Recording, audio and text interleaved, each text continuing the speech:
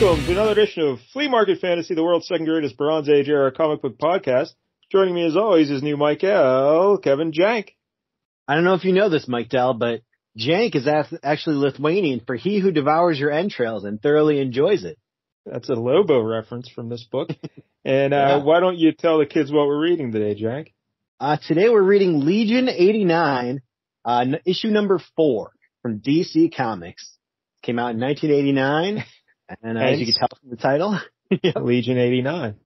Yeah. So I don't know anything about any of these characters, so this is one of the special episodes of Flea Market Fantasy where we get to learn.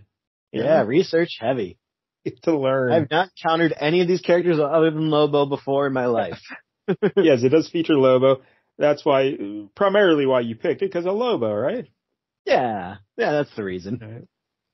Well, there you go. Before we get started, let's remind everybody, if you're watching on YouTube, please like and subscribe. I checked today, Jack, 163 subscribers. Holy hell. Yes, I think we picked up like 8 since last week. Quite the growth. Yeah, we're going strong. And, please. Yeah, so we're, thankful for all the support. Thank you very much.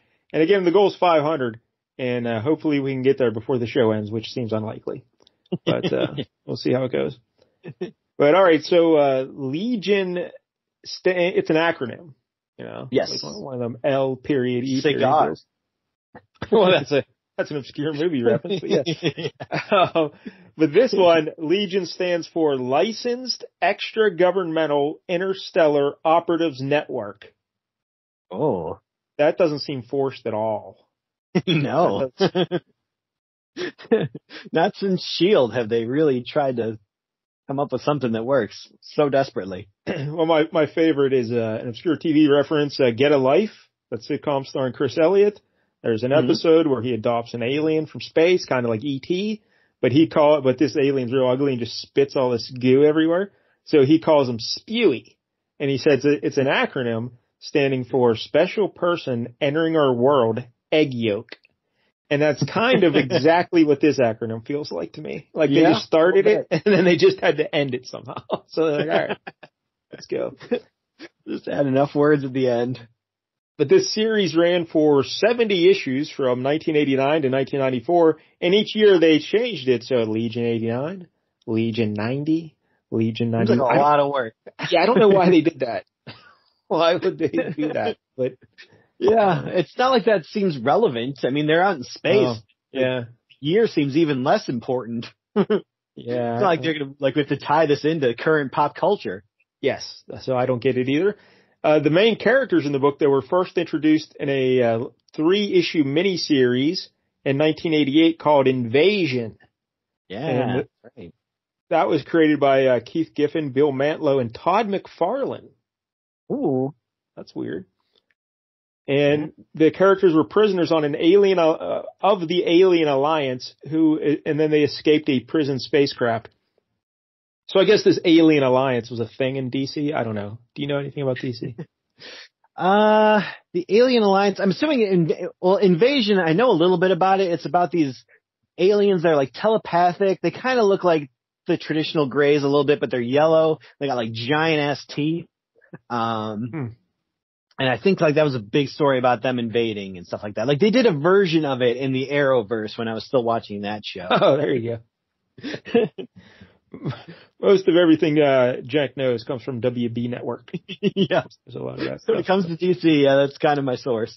And as, you know, also we'll talk about Lobo later. I mostly know about him from the, Superman animated series in the 90s. So TV has been very, very good to me. All right. So the ongoing series tells how these prisoners they escape and then they overthrow a planet ruled by computer tyrants, and then they form an interplanetary police force. Yeah. It's very Guardians of the Galaxy. Oh, yeah, now that you bring it up, yeah, it does sound. They break out of prison, they get together, and then decide to police the galaxy themselves. Holy hell. Yeah, I never even thought of that, yeah. It's exactly the same thing. All right, so the main characters, first off, we have a guy named Vril Dox II. And he's like a green fella with blonde hair. And he's a scientific genius. He's the team leader. And he is a clone of Vril Dox I, who was the original Brainiac. Yeah, that's right. I think it's not the actual Brainiac we were familiar with, like the one who was the knowledge base of Krypton, right? Well, when I grew up, Brainiac was a green dude who was really smart. So that's the Brainiac I'm familiar with. Mm-hmm. So I guess he's this clone of that fella. Okay, that makes sense. He's also green, also very smart, kind of evil. Yep.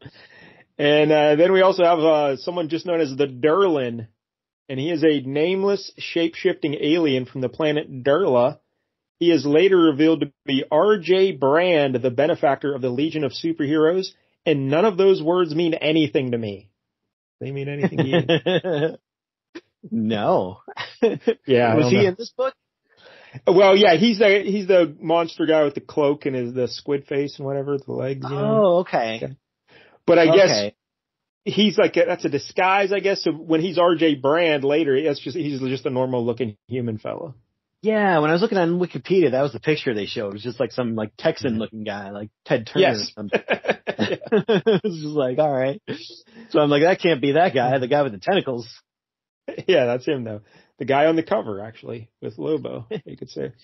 All right, next up we have Strata, a crystalline female from the planet Dryad. Now, in this book, she is neither crystalline nor a female. Oh, okay. Because the way didn't notice any crystalline people, but well, if you look carefully, you could see crystalline at the end. But she's the big rock creature, kind of like the Thing. It looks like that guy. Yeah. And I guess their species, they don't get assigned gender until they reach a certain age. So they don't, she doesn't know she's a she until a couple issues from now. Oh. Yeah. Well, after Lobo took out her chest and she had to grow boobs back. Well, but if you look when he rips out her chest here at the end, there's crystalline chest underneath. Yeah. So that's Strata. Next up we have... doesn't seem to know what's going on with her species. She's wondering, I wonder if all dryads are like this. Like, don't you know any dryads? Yeah, no. You got me there. I don't know. I didn't. I did a little bit of research. Not too much.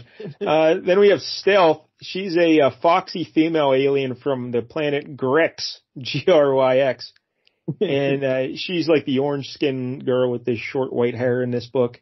Yeah. Kind of like dressed like Marilyn Monroe, but from space. A little bit. Yeah, like a white flowing dress thing. And she's real good looking. But I guess she's like a real feral. And she I read her story. She was like, what's the word? Almost like excommunicated to abandoned in the woods. And she was raised by herself in the woods. And so she's kind of like feral and whatnot. So in issue 7, she goes into heat and she gets super horny and she rapes Vril Dox II. Whoa, this got dark real quick. Yes, it did. An issue. And it's not like she slipped something in his drink. The old Bill Cosby, she physically beat the hell out of him and then had her way with him. Whoa. Yeah. And they still kept her on the team after that, huh? Yeah, because they said it was beyond her control. Like she doesn't have no memory of it. It's just her species. That's how they mate. Oh. So, but this Vril Dox fella, like she would have killed him. Like that's how violent it was. But they did a thing where they cloned him again and put his brain into that one then. So he's all right. But he impregnated her. Uh-oh. They had a baby. And apparently they stayed together kind of and raised a baby. Oh, so, wow. Yeah. He's a very forgiving Brainiac, I guess. Yes. And I think later on, years later in the 2000s or something, she ended up dying trying to protect her grown son at that point.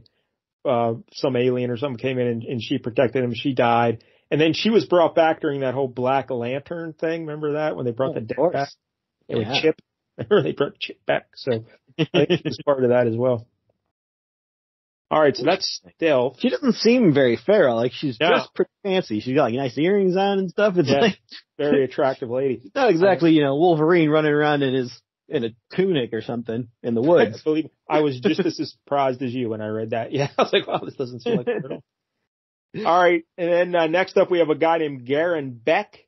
He's just a normal looking human fella. He kind of looks like Legion. He's got a Legion haircut. Well, Legion for Marvel, not Legion. Yeah. Or kind of Star Fox he reminds me of from Marvel, I would say. The old arrows. Kind of got that Wolverine-ish kind of weird points to his hair. I guess I've seen other pictures of him where he's got the big flat top. Oh, okay. Yeah. But yeah, Garryn Bek, and he's an ex-policeman from the planet Cairn, Cairn. And in this book, Lobo's out to get him because Lobo believes he killed one of his space dolphins. Because Lobo keeps space dolphins. Of course he does. Why not? All right. Now we have one more character from this Legion group, Lyrissa Mallor. She is one of the champions of Talok 8. So she's a good fighter and whatnot. And she's, I don't know, I wrote some down here, but clearly autocorrect messed it up because these words don't make any sense. So I'm not going to even read them. I don't know what is going on there. Only you knew an editor. Yeah. But yeah, she's like a blue-skinned lady, and I guess she's a good fighter and whatnot. And I think she becomes the spokesperson for the team a couple issues after this. And sadly, in issue 21, she dies. Spoiler. Dang. Yeah. Wow. They kept stealth, but they got rid of her, huh? I guess someone, if I'm remembering properly, someone brainwashed her daughter, and then her daughter came to visit her and murdered her. So there you go. Kids are trouble. No, that's the worst Mother's Day I've ever heard of. It's very bad. All right, so those are the members of the proper Legion team. But now for the main event, the guy Jank is here to see, Lobo. Yeah. Who I think does join the team for at least a while, yes. Right? Yeah, he joins them at issue 5. He starts. Like, this is the issue where this issue ends, Vril rough Dox. introduction. Yeah. He's about to give him the proposition. So, Lobo's first appearance was Omega Man 3, 1983. Yeah. And took a look at that cover, and yep, that's not Lobo that I know. See, I didn't look at it. But he was created by Roger Schleifer and Keith Giffen. Oh. Now, what I want to know about this Lobo fella in Omega Man 3, because what's the book that we did, Mike L and I did from Marvel? Wasn't that Omega? What was that one? It's Omega something, but it wasn't Omega Man. What was it? The issue we did, he fought the Hulk. And I don't know, I can't remember. Mega the Unknown. I'll clean this up in post. Anyway, what was the Omega Man from DC? What was that? I don't know. Honestly, I've never heard of it. I saw the picture, I think on the Wikipedia page or DC fandom page, but it was just like, it looks like Fourth World type stuff. It looks like it's something to do with Apocalypse or something like that maybe. But like, there's somebody looks kind of, he's got Lobo's face kind of. I don't think he has the facial hair at all. But he's wearing like a purple and orange, like skin tight suit. It's like, what the hell is this? This isn't Lobo. Well, Lobo's appearance in this book isn't what I know Lobo to look like. Yeah. He definitely bulked up and, got a little more WWE after this. Yeah, so basically, Lobo's an alien bounty hunter. Now, on like DC fandom and stuff, he's billed as 7'6", 640 pounds. But in this book, he's maybe 5'10", $165. Yep. He does not look big at all in this book. Yeah. Like a normal sized guy. So that was weird. This is the kind of wrestler that Larry would not want to watch. Doing flips all around. And also, like the Lobo I know, not only is he all jacked and stuff, but like you mentioned facial hair, like he has like a big mustache, kind of like Hulk Hogan hair, like the kind of down to the chin. The full kind of goatee and mustache thing, and then usually very scraggly, like, unshaven, like just long hair, tattoos, super big muscles and stuff like that. Like very who Jason Momoa should have played instead of Aquaman. Yeah, oh yeah, there you go. That's a good description, yeah. Yeah. And his skin though is like pale white, kind of like Solomon Grundy-esque. Like yes. Yeah. But in this book, he's pale white and everything, but he's smaller. He's kind of got crazy hair. But his face, he doesn't have facial hair really. It almost looks like a tattoo, like a black like flat to his face. You know what I mean? It's like weird. Yeah. It doesn't really look like hair. No, it's like coming out of the corners of his mouth almost down to his chin, and not a mustache, like weirdly shaped. Like, yeah, it's like, why would you get a tattoo like that with like a weird bulge in the middle? it's If you're very just in lines strange. on there, it's one thing, but this is like, I don't know, yeah, it's very strange. So his real name is unpronounceable, but as you referenced at the beginning of the show, it means one who devours your entrails and thoroughly enjoys it. Mm-hmm. So, and Or he's the just last, wolf, you translate it from Spanish. and he's the last of the Caesarian people because he killed everyone else. I think it's Zarnian. Oh, Not Zarnian? Caesarian. Caesarian, They all, C-section. you know how they were all born, yep. Zarian. All right. But, yeah, he killed everyone else. Apparently he, did you hear the story how he killed everyone else? Yeah, he like came up with some kind of bug or something, right? That like would some sort of scorpion. Like something yeah. Like, Which again doesn't seem very Lobo-like. It seems like he's, not the scientific type to be in the lab creating a better scorpion. I was taken aback by that as well. Yeah. And as I mentioned earlier, he kept space dolphins as pets. He is super strong, invulnerable, and basically immortal. When he is injured, he has accelerated healing. And at one time, any drop of his blood could create another Lobo. Ah, yes. I think I've seen panels of that where there's like a whole bunch of them fighting together. Oddly enough, he is vulnerable to bullets, which is strange. So you can just shoot him and basically kill him, but he'll come back. He's also vulnerable to toxins. Whole army of it then, because we'll be bleeding all over the place. And he's vulnerable to toxins, and I think that is one of the storylines coming up after this is Vril Dox like slowly poisons him to weaken him so that Dox can get his blood, and he makes a bunch of Lobos, and they take over some planet or something with all these Lobos. But he's essentially an alien Wolverine, basically. And they make, like Keith Giffen makes no questions about the fact that, he basically ripped off Wolverine to create Lobo. Like he was inspired by Wolverine to do this. So. Yeah, this was the late 90s when everything was getting more, gritty, and the popular things were like Wolverine and Punisher and, even Cable and Ghost Rider was getting huge at this time.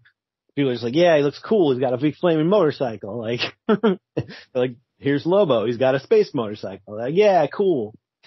And he had his own series from 1993 to 1999, and that lasted 66 issues. What else? Those covers look amazing. Like they look. Whoever's doing the art on those was fantastic. No idea. Anything else we should know about Lobo there, Jake? Like I said, I think that I first encountered him because of the Superman animated series where he was voiced by Brad Garrett. Oh, really? Brad Garrett? Yeah. From Everybody Loves Raymond. It made sense. Yeah, it worked. I was rewatching one of those episodes this week, and I was like, oh yeah, hey, it's Brad Garrett. Does Lobo love Raymond? I'm guessing not. Doesn't seem to love a lot of people. But I think basically the premise of that episode was like, some kind of collector, basically DC's version of the collector, essentially, who gathers up the last of every species, wanted Superman for his collection. So he sent Lobo to do it, and Lobo was, too stupid to realize, hey, I'm the last Zarnian, so he's going to want me too. So I should probably not do this, but I was just going to ask. Yeah. Because there's a lot of Kryptonians still flying around, right? Aren't there a couple? Yeah. I mean, I guess on the show there probably wasn't. I mean, I know Supergirl shows up eventually, but yeah, this was early on in the run where there was nobody, just Superman. So, all right, that's Lobo, and this is. I know when they did the New 52, they tried trotting out some new version of Lobo that was like even skinnier than this one, and I think he was like a teenager, and like everybody just hated it. And I think within a year they had already been like, hey, that's not the real Lobo. This is an imposter. And they brought out a real Lobo who looks more like the actual one. Yeah, Lobo's way cooler when he's a big jacked badass than a skinny normal sized guy. Yeah. Don't need to reinvent the wheel. But I guess they were actually going to the original version of him when he's a skinny guy. I don't know. A little bit. But he just doesn't seem very intimidating in this book, even though he's murdering. That's a little cooler on the cover, I would say. Yeah, 'cause you can't see the rest. A little more like facial hair. So, all right, you mentioned the cover. The artist there is Kevin McGuire. Would you like to describe it for us? Oh, Kevin McGuire. He did that Justice League International book, right? I know we've encountered him before, and he did do Justice League. So the one where who's that guy? Where Guy Gardner got punched by Guy Gardner. Yeah. Oh yes, that's the way it was. Batman punched Guy Gardner. Yeah, he probably did do that. Yep. So. Yep. Yeah, I liked his stuff there. So we got the DC kind of corner box there. It's a DC new format. I'm not sure what's so new about it, but I guess they put the title or the year on the cover. That's new. Yeah. We got the creator names up top, and then it says Legion 89, and the 4 is over there in the right corner. And then it's basically just a big kind of close-up shot of Lobo with a gun to, what's the guy's name? The guy with the tentacle face? The Durlan? The Durlan. Yeah. Yeah, that guy's there. Lobo's got one hand around his neck, if that's what you call that. It's where the neck should be. I don't know what a tentacle man has. But he's got him kind of by the neck, and he's got a gun pressed to his head, and it says, buy this book, or I'll shoot this guy. Yeah. So yeah, Lobo, there's humor to him, right? There's a lot of he's kind of a big, tough guy, but he's, maybe not the brightest, so there's definitely always humor there. Kind of a lot of Deadpool in him too, right? Yeah, you could definitely say that. There's definitely some crossover there. I don't think he breaks the fourth wall or anything like that, but but just like how violent and murderous he is, and still cracking jokes. Both mercenaries, yeah. So it's a extremely well drawn cover, I would say, by McGuire, and Lobo looks pretty good here. But like you said, you can't really see how muscular he is. Lack of muscle. Yeah. All right, and we should mention the creators here for this specific story. Keith Giffen, we've talked about before. Remember he did that art in that Justice Society annual we really liked, Dr. Fate. That's a part of that for sure. And that's where he's the co-writer of that Justice League International issue. Him and James Dick's. But we gave you his whole background back then. But here he's just a plotter, and I think he did the breakdowns. And the artist is a fellow named Barry Kitson, who I am not familiar with. Like he, you ever hear of Barry Kitson? I've run across him too much either, or at all. He is a British artist. He started out drawing Spider-Man and Transformers for Marvel UK in 1985. He did a bunch of Judge Dredd from 86 to 89. Oh. He didn't do the issue we read though, but he came in after that, I think. He has 242 penciling credits at DC, including The Adventures of Superman, Azrael, Legion of Superheroes, and Batman Shadow of the Bat. He drew the first 18 issues of this here Legion book. And with issue 25, he became the writer and artist for 19 of the next 22 issues. And he was just the writer for issue 48 and the third annual. So he had quite a history here at Legion. He returned to Marvel in 2007, and among other things, he did 11 issues of The Amazing Spider-Man. So. Oh, I'm sure I have those then. Maybe I have run across Barry Kitson. So that's pretty good. Even know it. And the other writer here with Keith Giffen is Alan Grant. And we've talked about him before because he did Judge Dredd, I believe, right? Yeah. So those are the creators for this here book. All right, Jank, now we open it up and we see the title of this is The Godfather Pulls the Strings. And I guess there's a Godfather quote at the bottom of this page. It says, it was a pattern he was to see often. The Don helping those in misfortune, whose misfortune he had partly caused. Mario Puzo, the Godfather. Yeah, and the Godfather in this would be Vril Dox, I would imagine, right? He's the guy pulling all the strings. Seems like. Yeah, I guess this is early on. They've taken down the computer planet, essentially, and everybody's kind of staring at their TVs, waiting for new orders, essentially. So he's kind of trying to keep the system going again. Modern day America. Yeah, so Vril Dox is in. Something happened to Vril Dox where he got badly burned.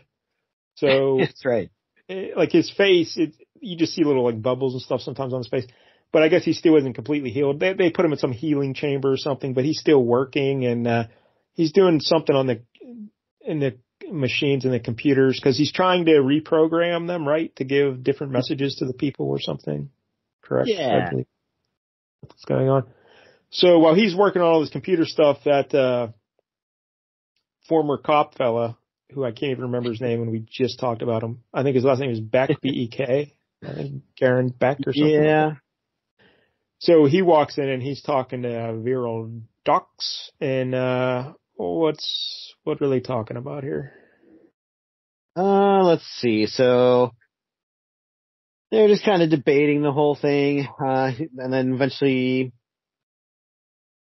yeah, he says, without the tyrants, Coluans can't do anything. Odds are they aren't even handling the basics like eating and drinking. It's been 3 days since we shut them down. If I waste any more time, and the cop guys, he's like, yeah, I get you. Don't disturb you. That's fine.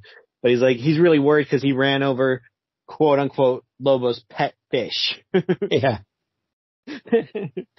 So he knows Lobo's going to be pissed. And yep. he knows that Lobo has a reputation, although he doesn't really know Lobo, it doesn't seem like, but he knows what everyone says about Lobo. So he's trying not to act anybody anywhere. Like, so wherever you are in the universe, Lobo can find you. Yeah, he's trying not to act scared though. He's like, there's no way Lobo can find us here, but deep down he's terrified that Lobo is coming to get him. So that's most of like the first half of this issue is him trying to tell various people, you think Lobo's coming, and them being like, yeah, it probably is. He's like, no. There's no way he can find us here. No way. So yeah, he leaves Vril Dox and then he goes and talks to Stealth, the foxy orange skinned lady, and the same thing, talking about Lobo and everything and whatever. And again, like here's her dialogue. No, I mean the city. It's like a ghost town. The people all just wandered off.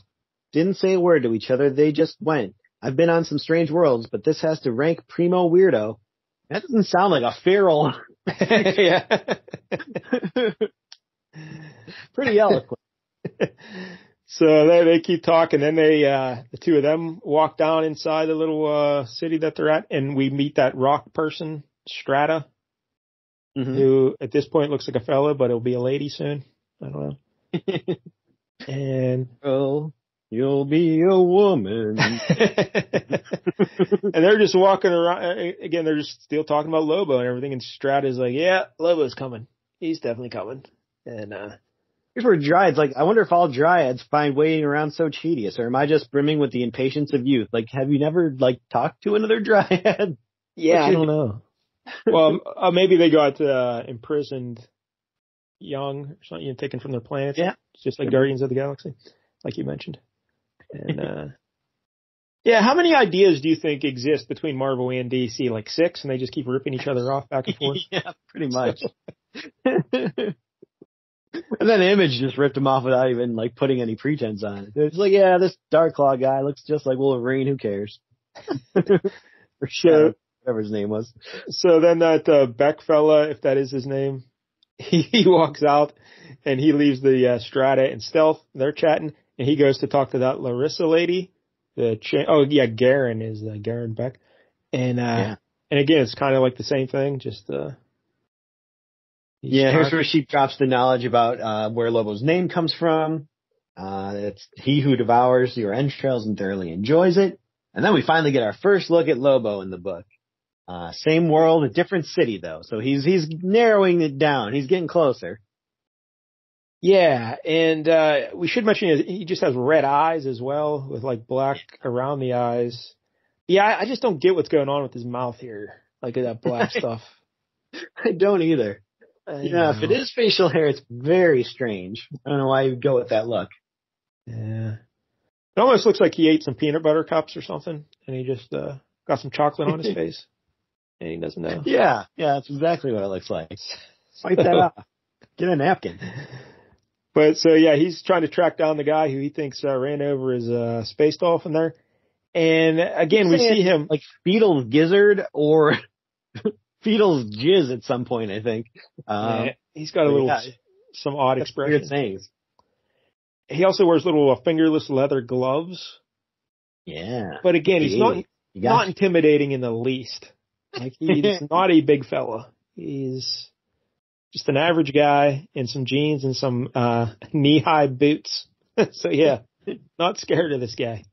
But anyway, Now we come back to Vril Dox. He's still working on his computers, and in comes the Durlan guy, the squid face guy with the tentacles popping out of his robe. And they're having a little conversation. And I guess they have a problem with each other because the Durlan, he's concerned that Vril Dox, because this Vril Dox fella, he's a clone of Brainiac. So he's very smart, but he's also very conniving. Pretty immoral, yeah. Yeah. And Vril Dox, he wants to make it seem like, oh yeah, he's reprogramming computers because we got to tell these people to eat and take care of themselves and all that kind of stuff. But he wants to make the image that they see on the computers his image. Like he wants to be the guy telling them this.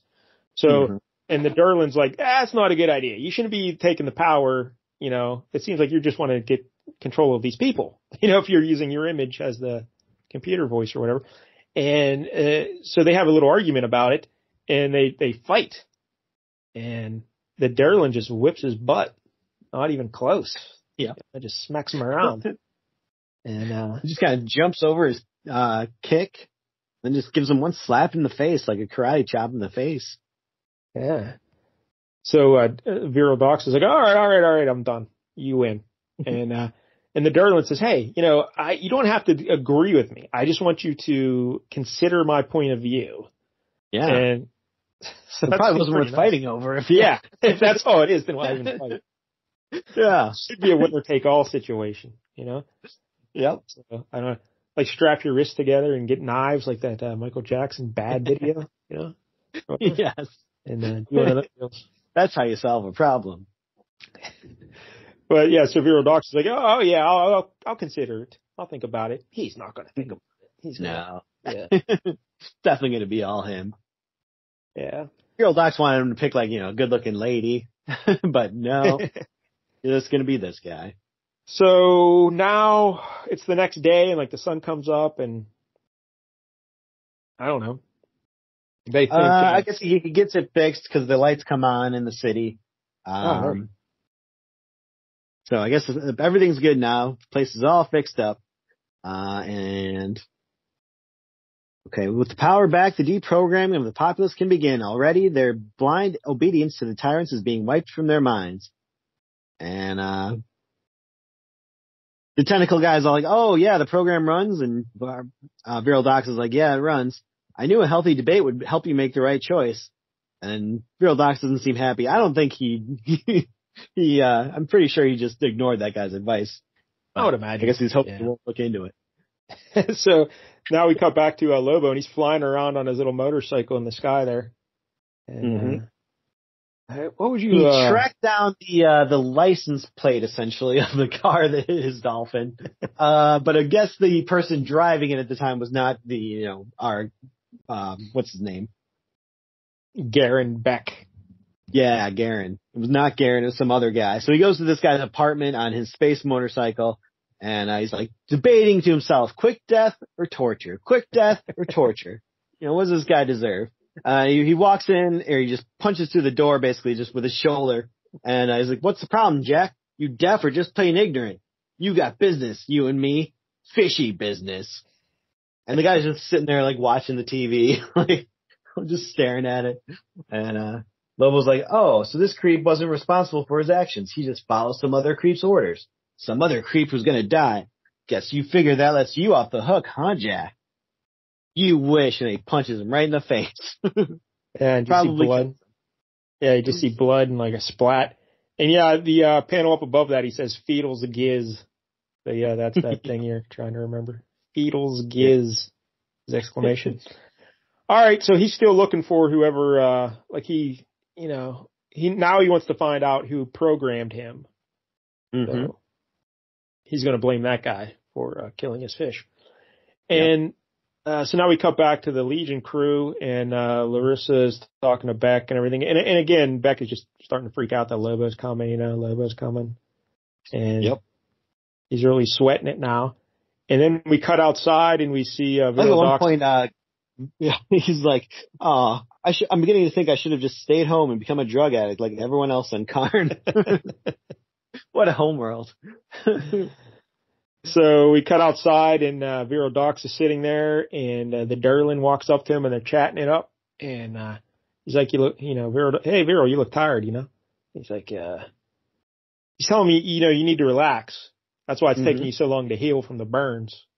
If you just he's like, with the Green Lantern Corps disbanded, what is there to prevent them? So he's basically like, yeah, whatever happened, I guess, I don't know if it was the invasion or something else, but there is no Green Lantern Corps, I guess, currently. So he's like, somebody has to step in and kind of police the galaxies, and that's going to be us. But none of these people seem that interested in it. Do you think, the ones to do it, but they don't seem to have, they're just all self-interested. Do you think the Green Lantern Corps, they finally broke up when someone looked around and said, wait, why is there a chipmunk in here? Why? Why is, what's with that Hal Jordan guy banging a 13-year-old? Oh, that's right. I suppose that's even more egregious than a chipmunk.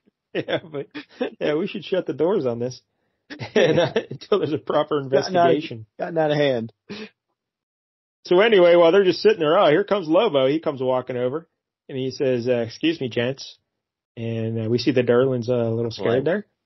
And he says, this is the place the program signal's coming from. You know, the one telling these zomboids what's what and why? It is. What of it? And the Durlan's trying to say, hey, Vril, that's Lobo. Yeah. But Viril's just like, yeah, don't worry.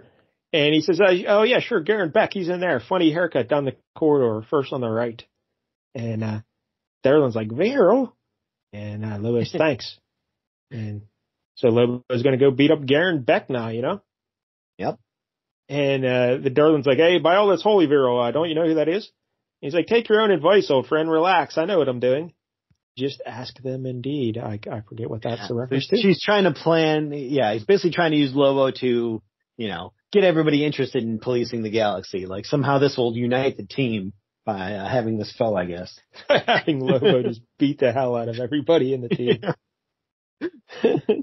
So, yeah, that's basically what happens. Lobo walks in. No one even notices him at first. And then when Garryn Bek turns around and sees him, and he says, hey, who are you? And he says, I'm Lobo. And Garryn Bek just faints, passes out right on the spot. Like he says, I'm looking for Garryn Bek. And he says, that's me. Who wants to know? Like, Lobo's looking for you. Maybe you don't admit to being who you are. In case this guy's Lobo. So Lobo's just about to murder him while he's passed out there. But that Lyrissa lady, she can also control like black energy, kind of like our buddy Blackout the other time in the Avengers issue we did. Yeah. And she puts him in like a black bubble, but Lobo just pokes his head right out of the black bubble like nobody's business. And he says, hey lady, knock it off or I'm going to have to whoop you. And so then Strata, the big rock person, comes up behind him and he taps Lobo on the shoulder and says, hey, why don't you try that with me? Lobo just grabs him by one finger and judo flips him, throws him over his head. And then we see Stealth come in. Now, see, this is where she's feral. So she's jumping at him. She's got her claws bared by like pulling in her fingers so much that she could not do anything to anyone. And Lobo just grabs her. You to death. Just tosses her around and throws her across the room. So then Strata's winding up to punch Lobo, and what does Lobo? Well, she does actually hit Lobo and knocks him into the wall. So Lobo gets very mad, and you referenced it earlier, Jank, but what does Lobo do to Strata? He basically rips the rocks right off of her chest. Just tears a big hole in her. And I guess it does look crystalline a little bit. I thought that was just like a see-through window, essentially, but no, it said it's supposed to be crystal. Yeah, but then she just like falls over, passes out on her face. So I thought she was dead, but no, she's not dead. So now Lyrissa, she takes off her cloak, and she's a big fighter from her home planet, and she's like, all right, let's do this. So she tries to fight. I'm the champion of Talak. I'll take you down now. But Lobo has no problems punching a lady. And nope. She basically takes one swing, misses, and then he just punches her right in the face and then starts punching her again and again.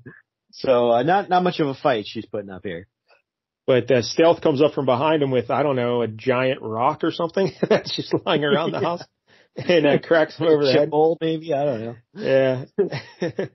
And she says, creep. And she smacks him over the head with it. And Lobo gets very mad. So he grabs her by both her hands.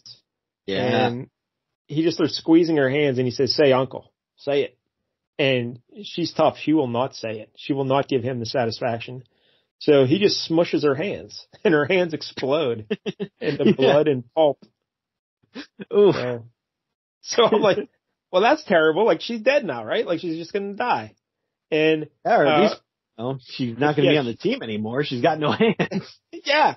That's what I thought. I was very intrigued by this. I'm like, wow, you just murdered this lady with and so I went ahead, Jen. No, she's fine. Next issue, she's fine. She's not in like casts or anything. There's no mention of it that I could see. I mean, I guess if she's supposed to be feral, does she also have a healing factor like Wolverine and Sabretooth or something? Well, they say there's like those healing chambers or something that Vril Dox is supposed to rest in, so maybe that's what it is. But yeah, I expected her to at least have like special healing gloves on or something. Yeah, I didn't notice anything when I flipped ahead. So anyway, she passes out from the pain, and he's got her blood all over him. And so now he goes, all right. Passed the uncle test. Now it's time to get you there, Garryn Bek. Snap out of it, geek. You've caused me a lot of trouble. I want to see the guy who's going to rip you. I want you to see the guy who's going to rip your face off.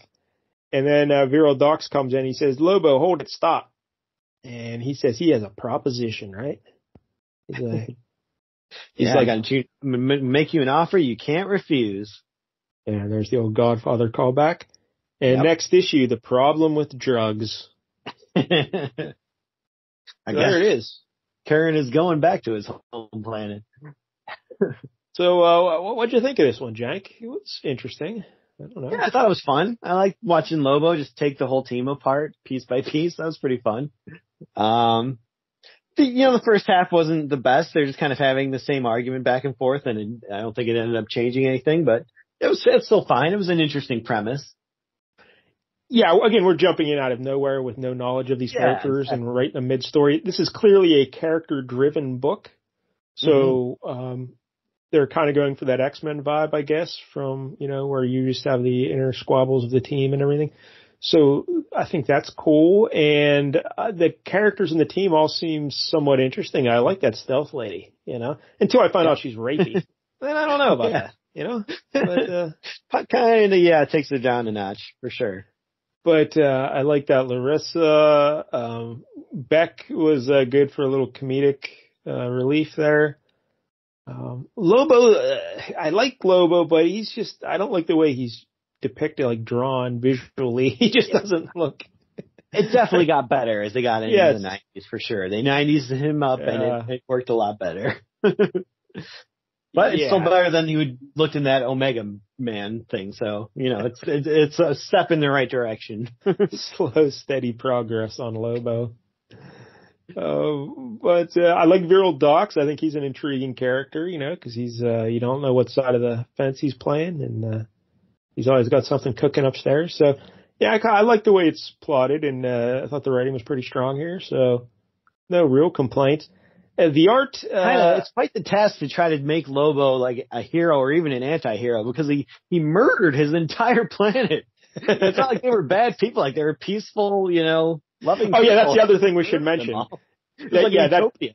Yes, that planet was like how you pronounce it, Zarian. I like Caesarian, but it was like you said, a utopia, very peaceful and idyllic society. But then Lobo was born, and it all went to hell. Yep. Yeah, it's kind of like Thanos, I think, in the origins I've seen Thanos. Wait a minute, they're just ripping off everything. Hell. Yep. There's only two ideas. That is true. That's exactly like Thanos. Good Lord. All right. Anyway, the art from again, Giffen did the breakdowns, and then Kitson did the finishes.